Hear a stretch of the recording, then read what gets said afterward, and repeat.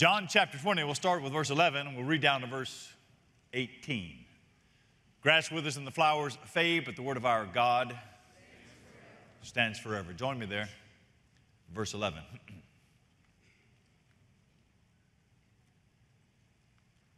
But Mary stood weeping outside the tomb.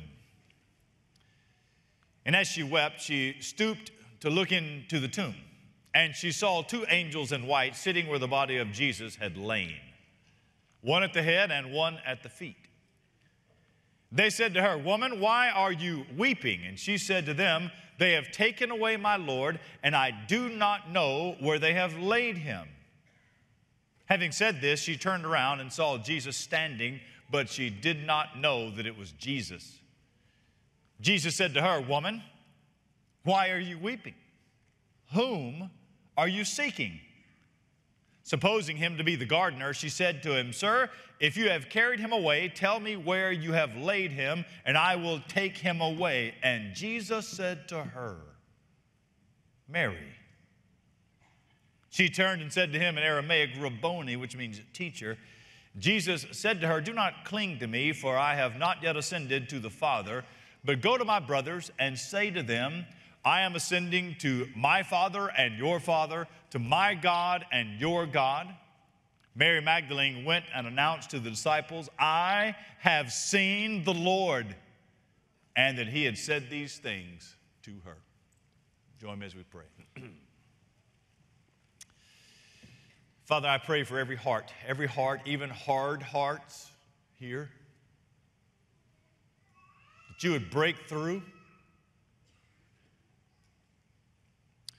Father, I pray for every life filled with resentment or bitterness or pain, that you today would break through.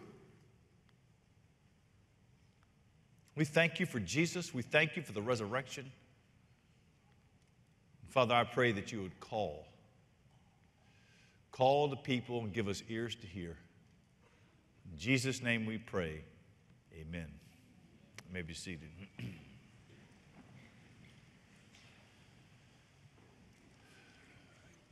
In the early 1800s, after the Napoleonic Wars were over, it is said that England mastered the seas, even giving rise to the phrase, "Rule Britannia." From the Atlantic Ocean to the Pacific to the Indian Ocean to the Mediterranean Sea, all points in between, the British Empire was safeguarded by ships of the line. These were impressive frigates with their multi-tiered, majestic decks, the beautiful sails you could see over on the sunrise, with cannons sticking out either side, bronze cannons.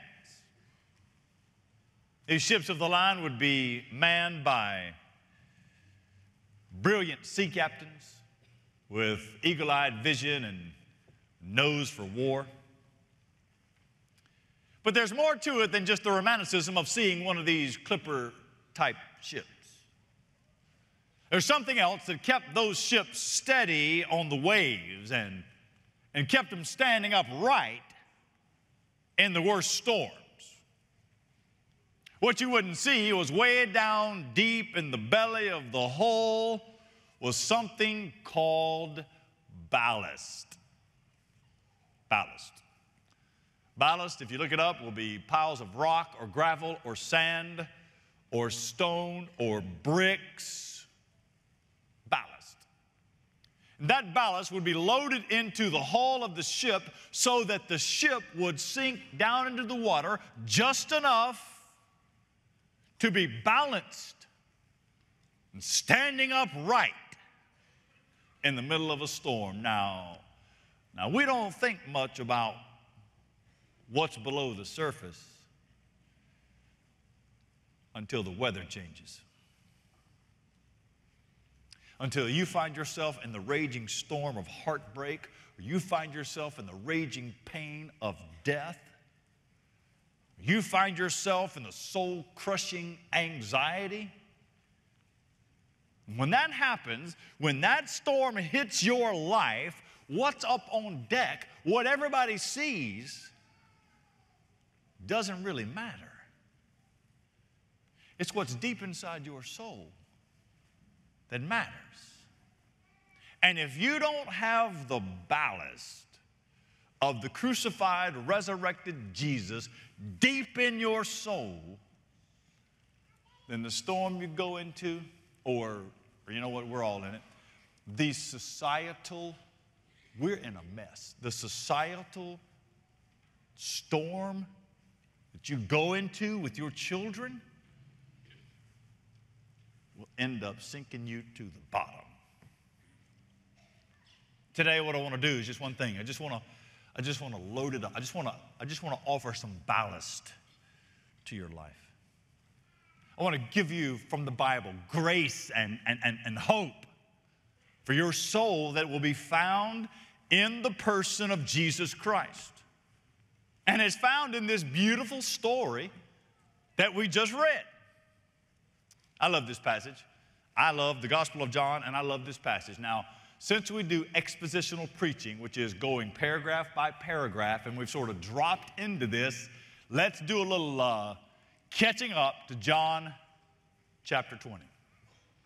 If you read the story in the Gospel of John, according to the Gospel of John, Jesus is crucified between two thieves. Right here in John chapter 20, he is raised between two angels. In John chapter 19, the body of Jesus is taken down off the cross after he breathes his last. A rich man named Joseph of Arimathea, who was a secret follower of Jesus, comes there to get the body of Jesus. Another man named Nicodemus, who visited Jesus at night because he too was a secret follower of Jesus. They took the body of Jesus together and they put it in a new garden tomb. The other Gospels tell us that the tomb was sealed. Soldiers were put outside. Chapter 20 opens up in verse 1. Chapter 20 gives us three main characters. A man named John, who wrote the Gospel of John. A man named Peter, who's a famous apostle. And an unlikely woman named Mary Magdalene. Mary Magdalene is the one in verse 1, chapter 20, verse 1. She's the one that went to the tomb while it was still dark, when morning had not yet broken. She looked inside the tomb and she didn't even look inside the tomb yet. She saw the stone was removed and she ran and got the men, Peter and John, and told them, hey, they have taken the body of Jesus. Well, John wrote the gospel. John and Peter start running. Here's the way John tells it. Me and Peter took off running. I was younger and in better shape, and I got there first. Go back and read it. That's his way of saying I beat him to the tomb. John gets there, looks inside. He stays back. Peter runs inside. Both of them finally get there. They don't find a body. There's no body. All there is, grave clothes. John tells us in verse 8, Peter doesn't get it, but John believes that Jesus has been raised. Even still, they walk away from that empty tomb. They don't know what to do with it, so they go home. Verse 10 tells us they just go on back home. And that brings us right here, verse 11, to our passage. It's a passage of joy and hope and grace. Grace, don't you love grace? It's a beautiful display of how God works. And this morning, as we dwell on the resurrection of Jesus from the dead, that's what I want you to see. I want you to see that God works, let's say it like this. God works to balance your life in the worst weather. God is going to balance your life in the worst storm. Let's see how God does it. Let's go. I'll give you 3 points. 3 points, very simply put. We'll give just a basic outline for an Easter Sunday morning sermon. Here's the first one. Number 1, God works in grace. God works in grace. You see it there in verse 11. Verse 11 opens up with Mary. Notice how it's phrased in verse 11. But Mary, you feel like you're on the back end of a comparison. Something happened over here, but Mary. What is that comparison? Well, verse 10, I gave it to you a little bit ago. Verse 10 tells us that Peter and John went home, and the resurrected Jesus is going to appear to this woman named Mary Magdalene, which made me want to know, what about Mary Magdalene? What can we know about Mary Magdalene? Well, a pretty good bit. Mary Magdalene is called Mary Magdalene because she's from a place called Magdala. It was a pretty good town, well-off town. She may have been a woman of means. She might have had some money. We know that early on in the story of Mary Magdalene, Jesus healed her, cast out 7 demons out of Mary Magdalene. Now, the early church would pick that up, and the Catholic Church would pick it up and have her as a woman of ill repute. There is nothing in the Bible that says that. We just know that she was possessed by 7 demons. That's all. After Jesus healed her and saved her, she became a committed disciple of Jesus. She follows Jesus. With other women, we're told that she actually supported the ministry of Jesus. We know that Mary Magdalene was an eyewitness. She watched as they crucified Jesus. She stayed when the men ran off. She knew where they buried Jesus. She secretly watched what tomb it would be. And chapter 20 tells us that morning she went to the tomb to finish the grueling task of getting Jesus, his body, ready for the final burial. This woman, like some of you, this woman had been through so much. Now we find her in verse 11, but Mary stands there weeping. Look at the word, weeping. Mary, she's overcome weeping. This is not the polite crying that you might shed a tear and you can reach up and get it, or dab your eyes, or a polite sniffle if you're upset about something. I saw a young lady this week in a sweatshirt, and across it, it said, "I cry a lot." That's a warning or not. I cry a lot. This is not like that. This is not like that. This is something different. This is the uncontrollable sobbing that happens when you lose somebody you love so desperately. You can't get it together. You can't stop crying. This is what, 2 weeks ago, this is what happened in Nashville. This is what happened in Nashville. This is the pastor and his wife, whose little girl was at school, at their own school, their church school. And when she hears that when that pastor hears his 9-year-old daughter. Some of you understand the weeping going on here. It's weeping, the crying that you can't stop. It's uncontrollable crying.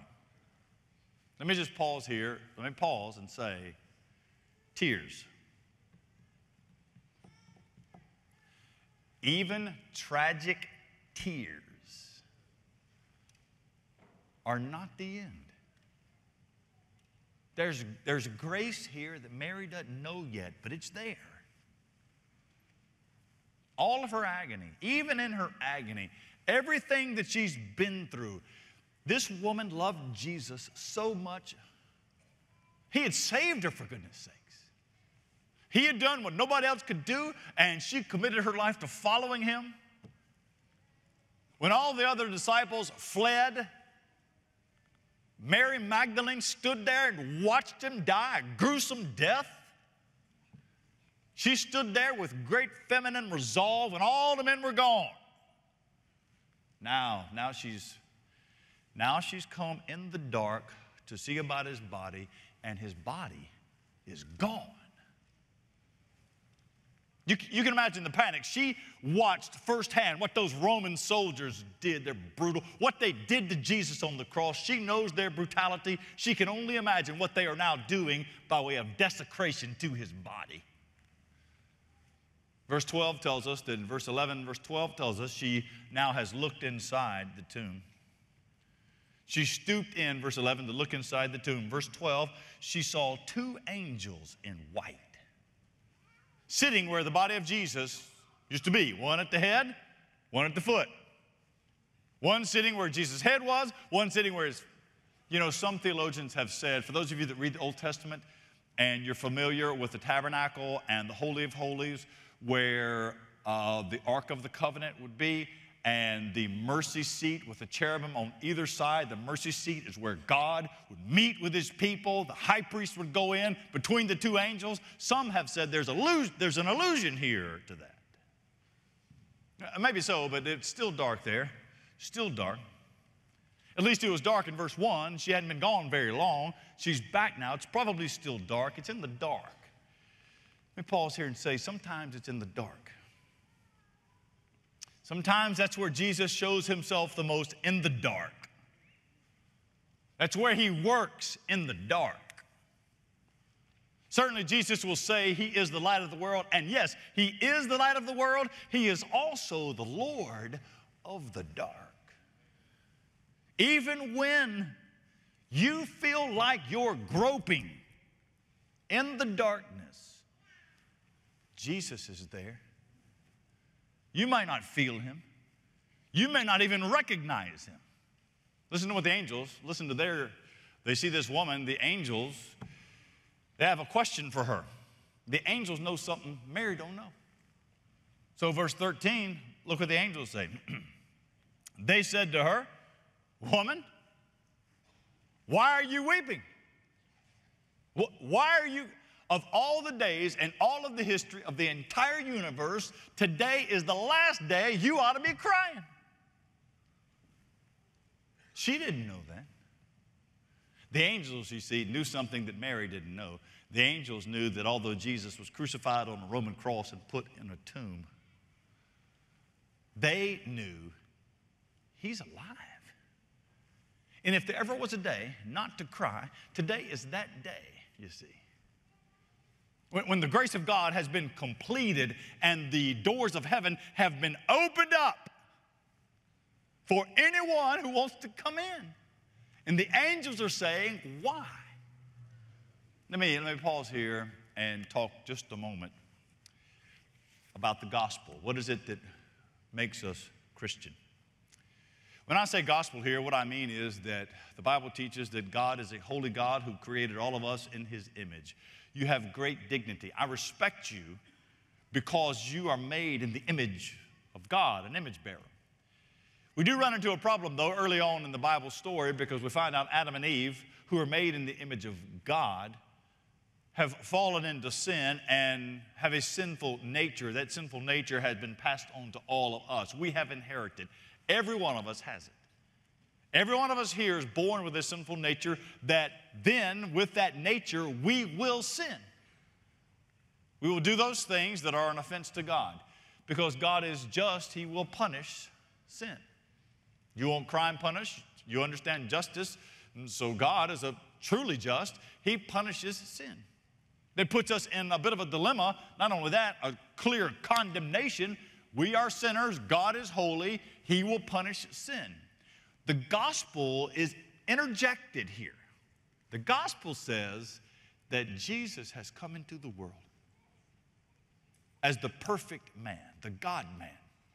He does what Adam couldn't do, lives in perfect fellowship with God, maintains that fellowship, never commits a sin, never breaks God's law. He does that in our place because we can't. And then at the cross, why is the cross so important? At the cross, Jesus takes the wrath of God. You ask, do I believe in a judgmental, wrathful God? Yes. The gospel's not necessary if God is not judging.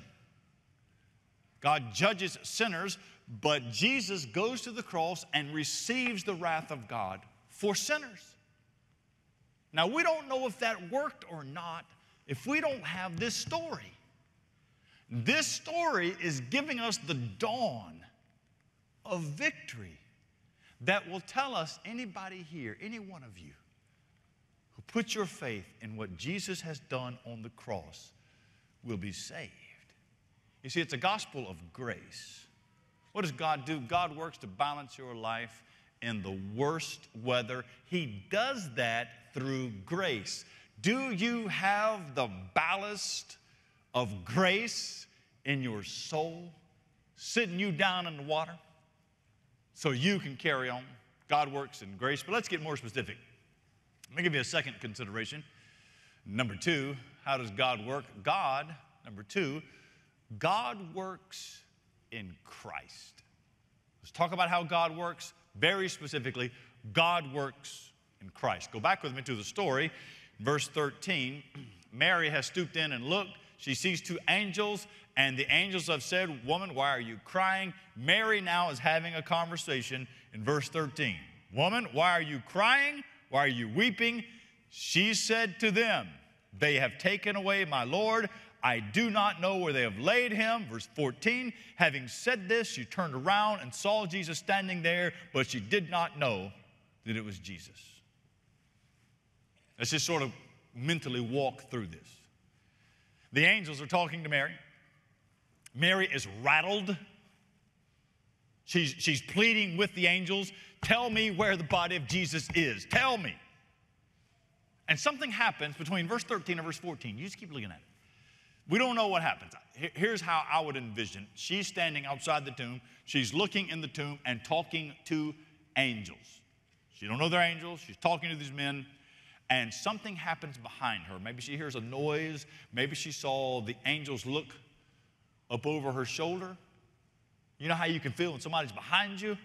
We're not sure what happened. John Chrysostom thinks that the angels saw Jesus and looked, and Mary turned around to see what they were looking at. We don't know what happened. But Mary turns around, and there is Jesus. But she don't know it's Jesus. Let me pause here. How did she not know it's Jesus? This is not uncommon.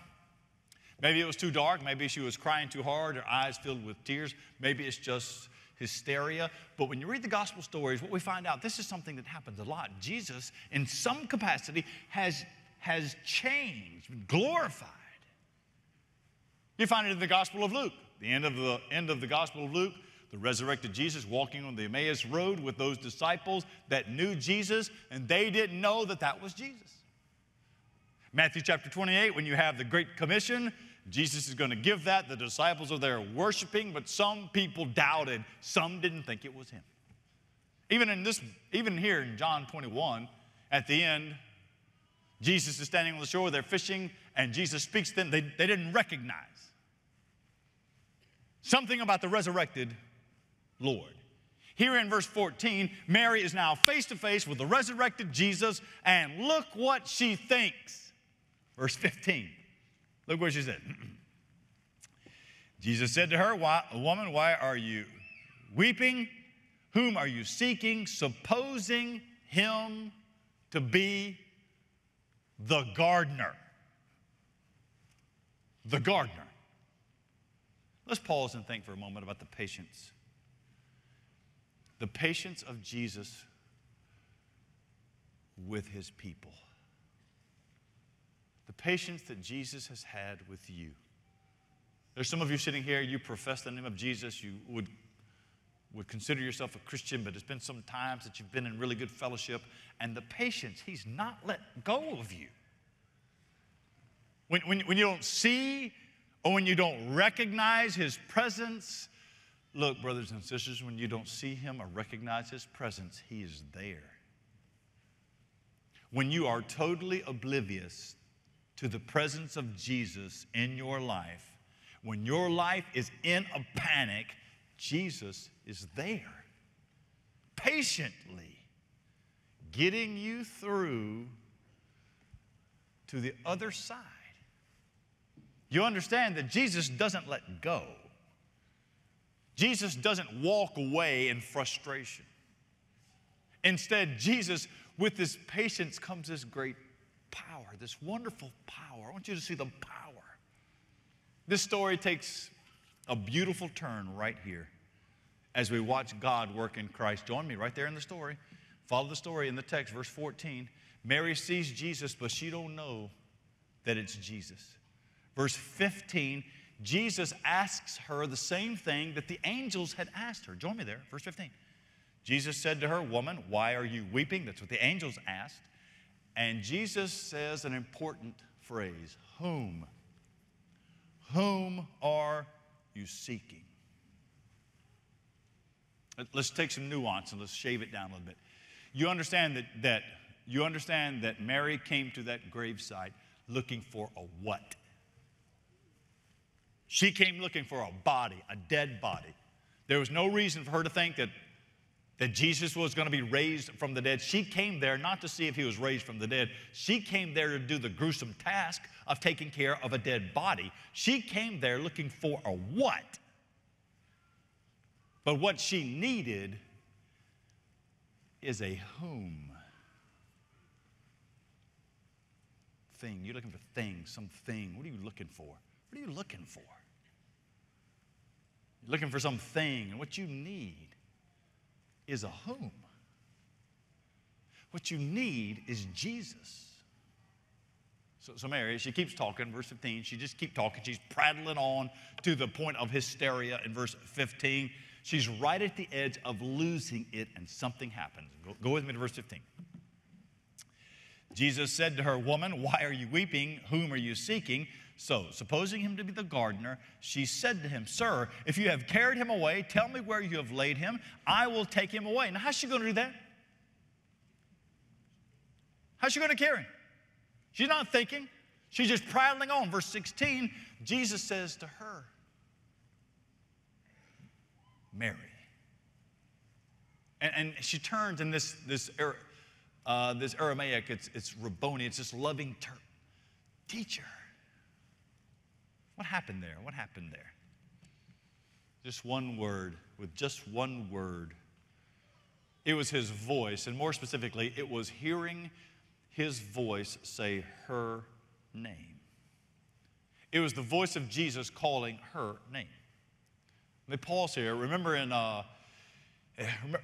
John chapter 10, when Jesus was talking to all of the detractors, people that did not believe in him. And in John chapter 10, verse 26 and 27, Jesus tells them, look, you don't believe.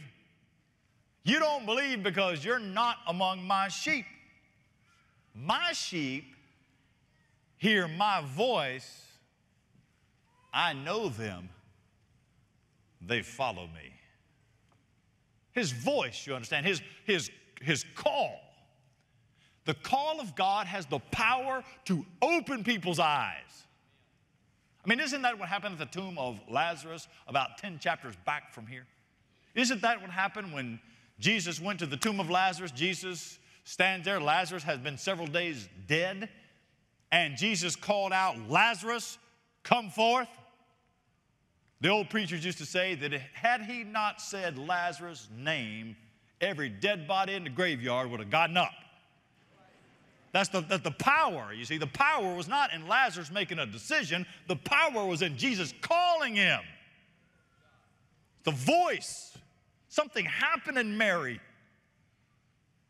Revelation chapter 1, written by this man named John. John tells us, Revelation 1, that Jesus, his voice is like the sound of thunder. It's like the sound of waters rolling. It's like the sound of a trumpet. Even Jesus himself would say, John chapter 5, verse 25, "Truly, truly, I say to you, an hour is coming and is now here when the dead will hear the voice of the Son of God. Those who hear live." Back to the story. There in verse 16, Mary is shaken from her, she's shaken from her hysteria. She recognizes it's the Lord. She runs and embraces him. Which leads to my next point. Let me give you a third. I'll just give you a third point. Number 3. God works in hope. God works in hope. You need the ballast of hope in your life to keep you settled in, the ballast of hope. So verse 17, Jesus has called her in verse 16. She runs and clings to him. We know that because in verse 17, Jesus says, "Let go." Mary is understandably ecstatic to have Jesus back. She didn't expect this. She knew what happened with Lazarus, but this is different than what happened with Lazarus. Lazarus was raised from the dead. Lazarus will die again. This is not like what happened to Lazarus. Things are not going back to the way they were. That's what verse 7, that's what Jesus says. Verse 17, let me read it to you. Verse 17. Jesus said to her, "Do not cling to me." Evidently, when she found out, she ran. "Do not cling to me, for I have not yet ascended to the Father. But go to my brothers and say to them, I am ascending to my Father and your Father, to my God and your God. Now, I want you to slow down, verse 17, circle it in your Bible. And I want you to hear what Jesus says to Mary and to the disciples. He gives, which is remarkable, he gives this woman a message to take to the disciples. Listen to the message. Verse 17. Do not cling to me. I have not yet ascended to the Father. Go to my brothers and say to them, I am ascending to my Father and your Father, my God and your God. Here, the Gospel of John, 108 times in the Gospel of John, Jesus refers to God as Father, 108 times. 71 times in the Gospel of John, Jesus refers to God as the Father. 21 times in the Gospel of John, Jesus refers to God as my Father. But not once has he ever called God the disciples' Father. Never until now. Now he tells Mary, Mary, I want you to go and tell my brothers. I am ascending to my Father, but now he's also your Father. My God, now he's also your God. And do you see that through the work of Jesus? Do you see that through the work of Jesus on the cross, his redeeming blood, his resurrection? That's Christianity. Christianity is not you doing something. Christianity is Jesus dying on the cross in your place, God raising him from the dead in victorious resurrection, and you believing that that applies to you. Through the cross, this new relationship is made possible. Through the cross of Jesus and the resurrection of Jesus, God no longer holds us in contempt. God no longer sees you as a rebel that breaks the law. Now God in Christ adopts us as his own sons and daughters. This is what Ephesians 1 says. Ephesians 1 says that he has predestined us for adoption to himself through Jesus Christ according to the purpose of his will. It's what he wanted to do. Or Paul says in Romans chapter 8, verse 15, that in Christ you did not receive the spirit of slavery to fall back into sin, into fear.